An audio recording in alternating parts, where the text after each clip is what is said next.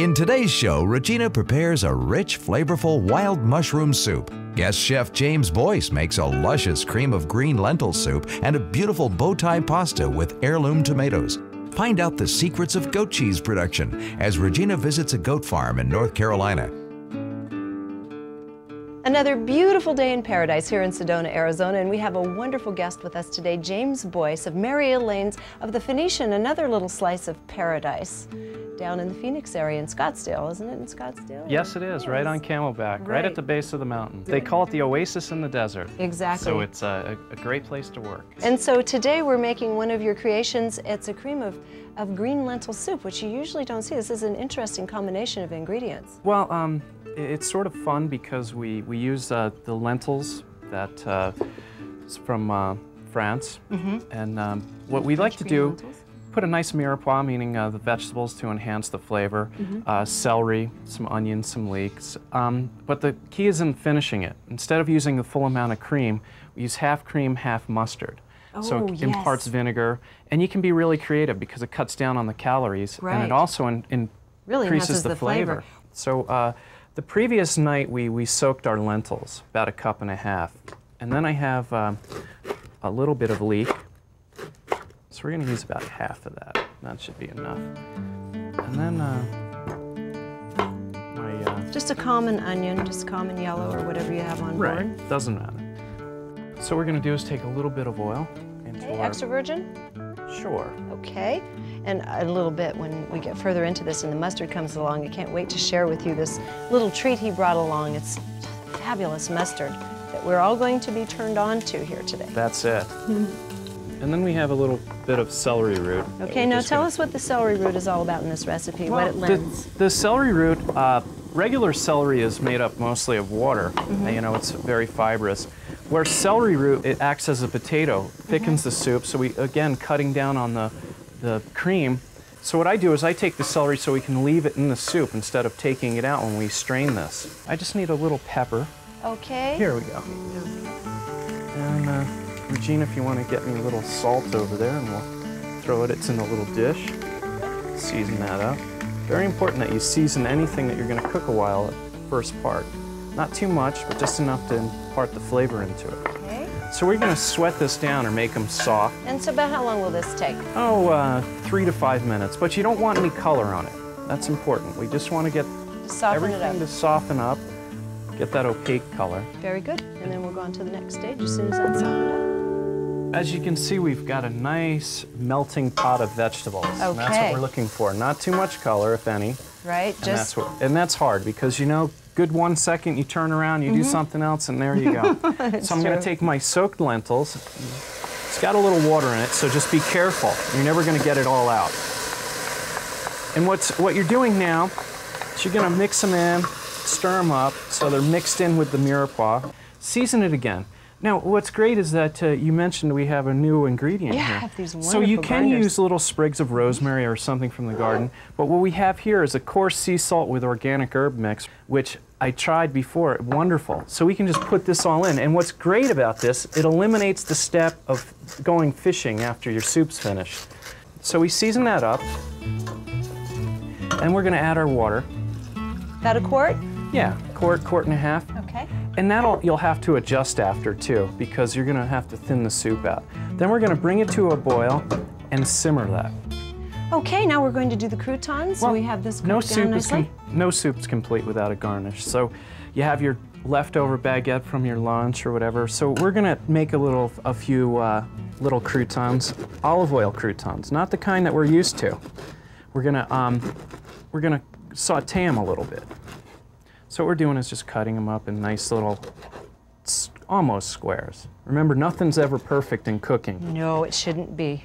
We can all lie and say we never cut ourselves. Oh, I've been in too many kitchens to see. That's it. I know better. But the drier the bread, the better. And you hear it sizzle a little bit.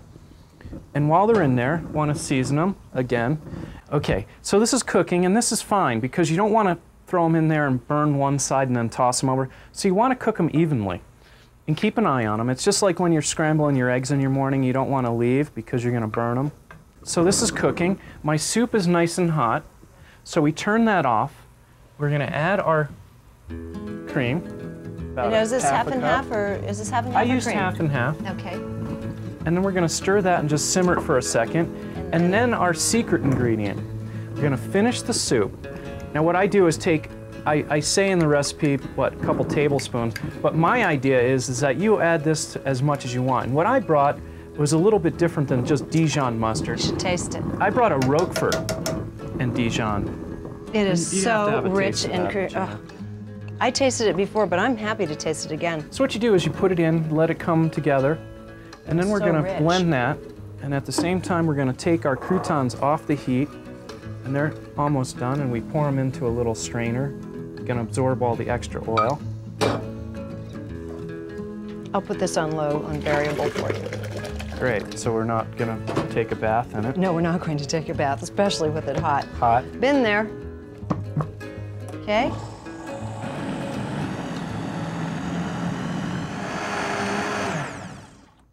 And we have our little chicken.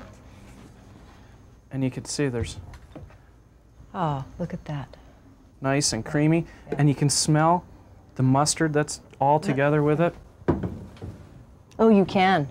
Nice touch. That's something original. I haven't seen that. And then what you would do is take this out for your guests, and then sprinkle on a few croutons just at the very end. Ooh, and lovely. maybe garnish it with your little bit of fried rosemary. Ooh, okay. Well, we're going to be setting up for the next recipe in just a moment. It'll give the crew a chance, if you guys are interested in tasting this soup. And what are we making when we come back? I brought some heirloom tomatoes from the local farmer down in Arizona, and we're going to toss it with a little bow tie pasta and goat cheese. Today's smoothie is about the digestive system. Now, if you've ever found that your stomach's in a general state of upset and it's gotten all out of balance, one way you can balance it back out again is by eating fresh papaya. Here we're using a strawberry papaya, but you can use any papaya you can get your hands on.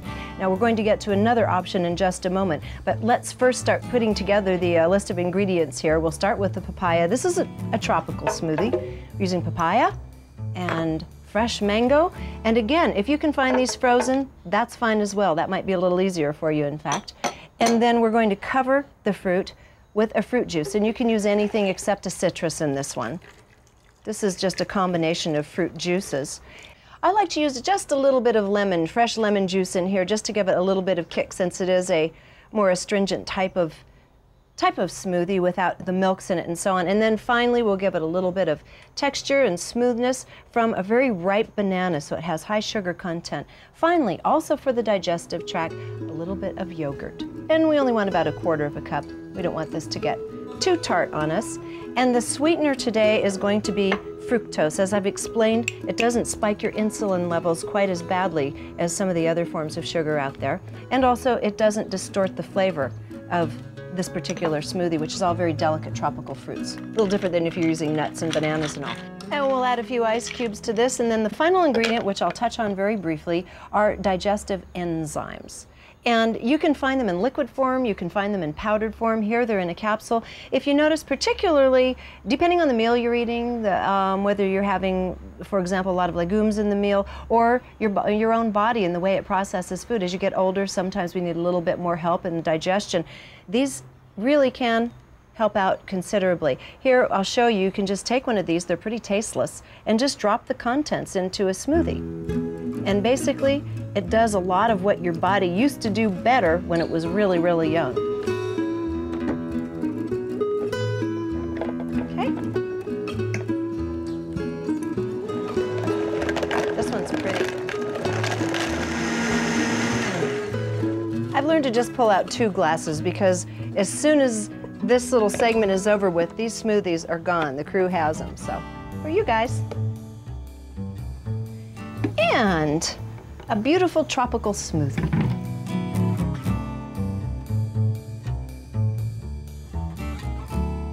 James, look at all these beautiful little heirloom tomatoes, and you're going to do something really special with them. And tell us where we're starting over here. Well, I jumped the gun a little bit, and what I did is I took my tomatoes and peeled them, chopped them, tossed them in with a little bit of olive oil, and I'm drying them out.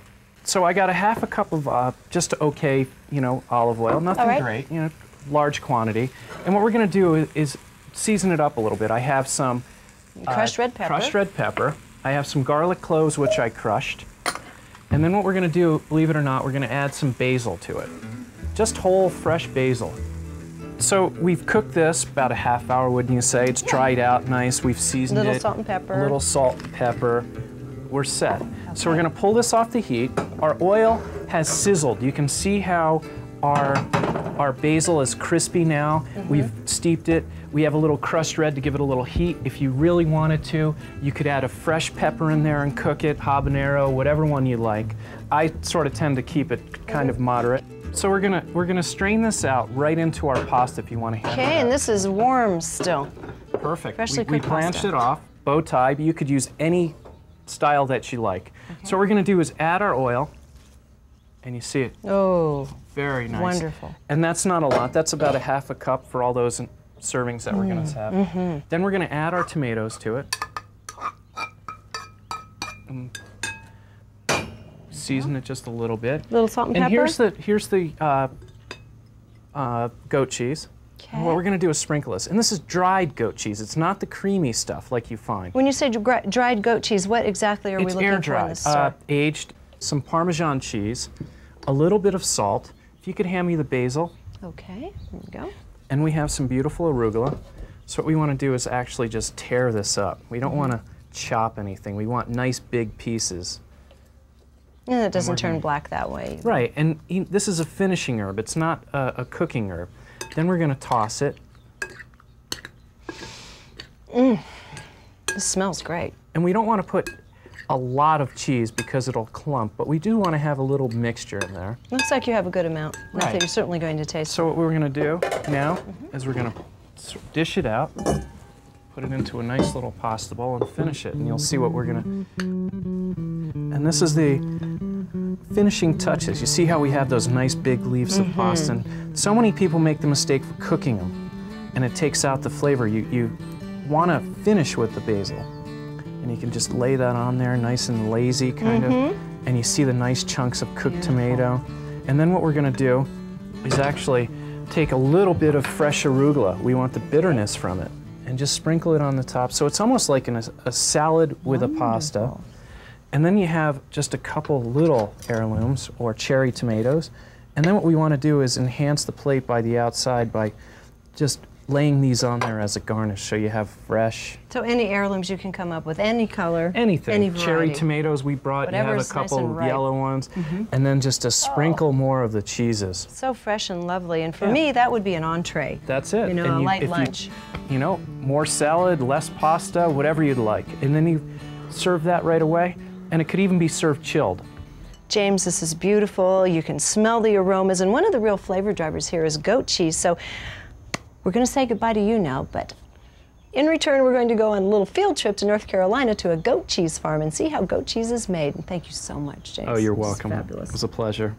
Okay, how many are coming in for supper? Come on. Come on in for supper. You better get in there. You better get in there. Come on. Come on, get in there. Here you go. Here you go. Good girls. You know.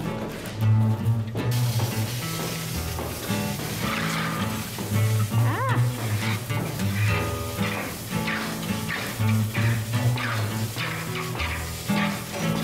We supply our cheeses only as far as I can drive in about a half an hour.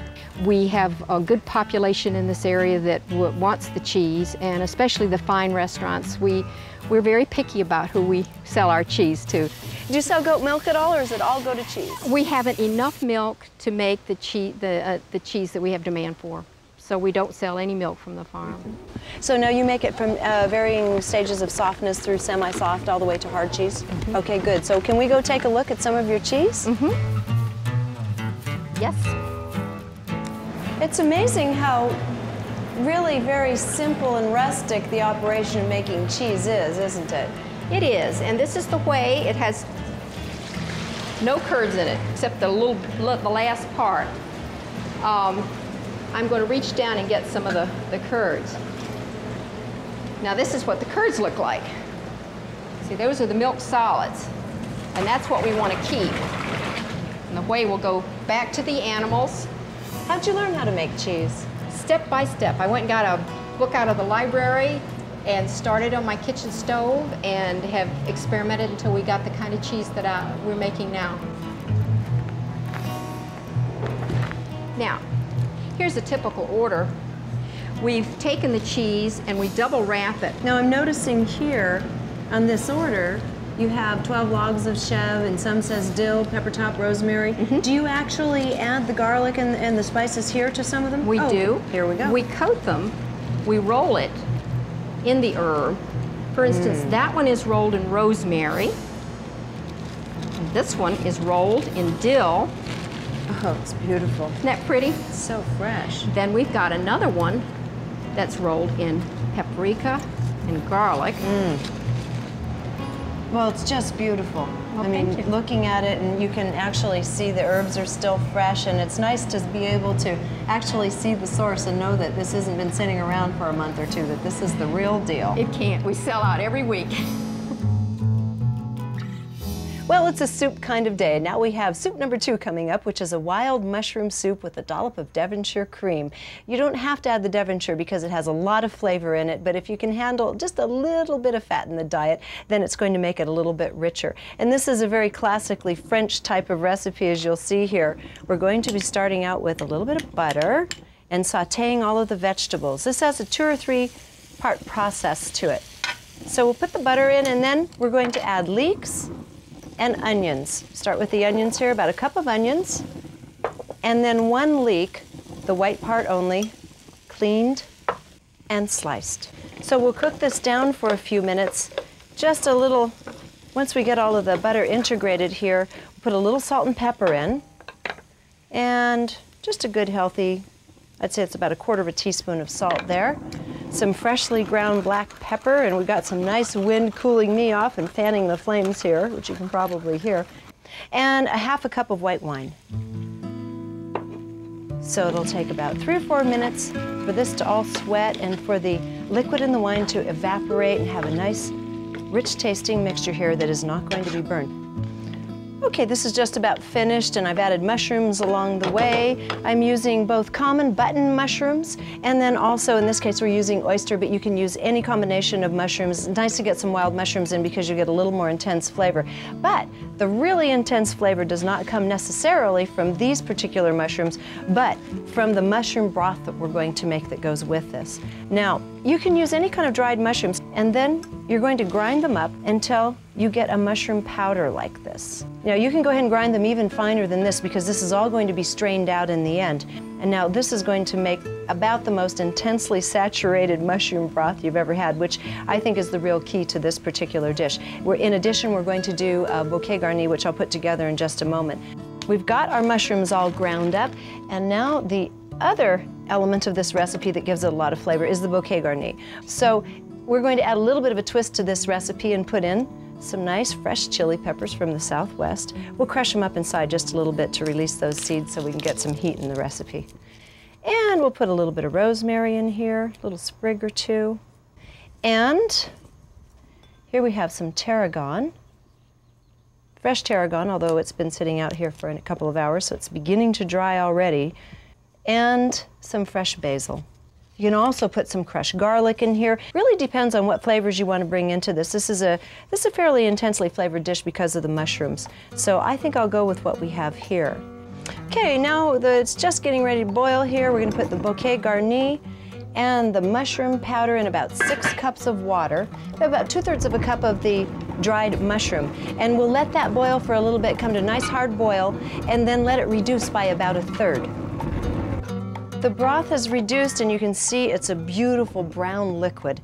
And what I've done is I've already strained off, just pour the ingredients through a strainer, and then you want to transfer it back into the pot again, and you end up with this intense mushroom broth.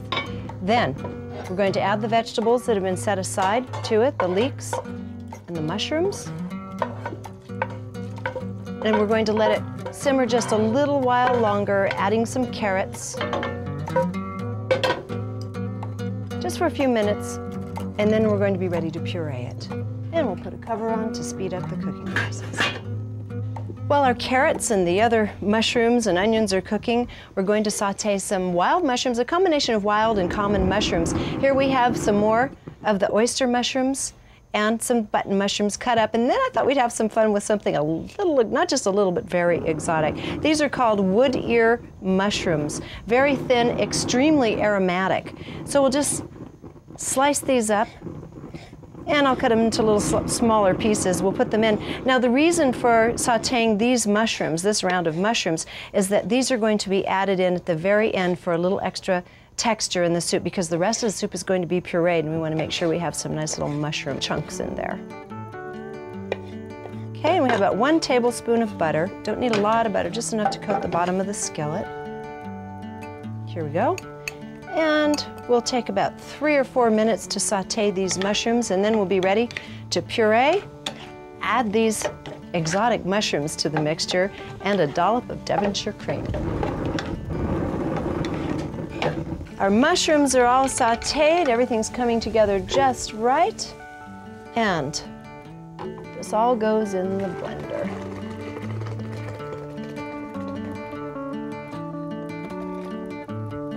There we go. And we want to grind this up until it's a very fine puree. Okay, this is a really hot mixture, and you can see it's nice and thick. And we'll put a little bit of the fresh mushrooms on it, sprinkle them around to get some texture in here. So we have our pureed mushrooms and herbs, carrots and onions and leeks, and then we have the sauteed wild mushrooms in here for a little extra texture and flavor. And we're going to finish it off with a dollop of Devonshire cream, and you stir it around, and then you have a lovely cream of mushroom soup. Now we'll go to David Berkeley and find out what he would serve with both of our French-style soups today.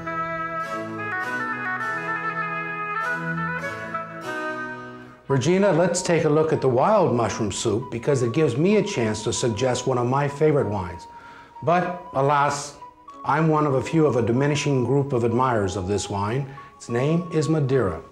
Now, Madeira is most interesting for a number of reasons. One, it comes from the island of Madeira, which actually belongs to Portugal, but it's closer to the coast of North Africa than it is to Portugal. After the fermentation, the wine is actually fortified by the addition of grape spirit. And then it goes through this unusual process of aging, literally a baking of the wine. The best wines are put into casks, and they're aged underneath the eaves of the lodges, where the sun bakes them very slowly over many years. Other wines are put into warm rooms called estufas, where they're left for 6 months to a year at over 100 degrees.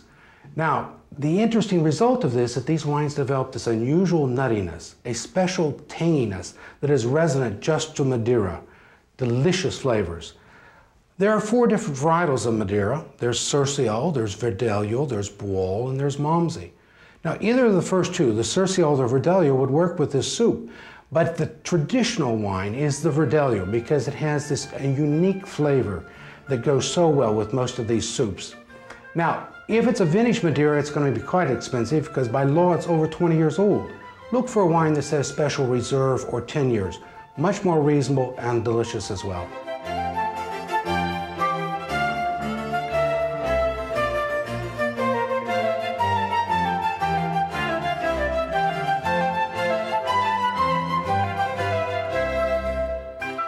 Well, it's kind of hard to think about eating soup when it's 96 degrees out, as it is today here in Arizona. Perhaps where you are, it's a nice frosty Saturday morning, and these soup recipes will serve you well. Until next time, santé. To find out more about Regina's vegetarian table, visit our PBS online website at pbs.org.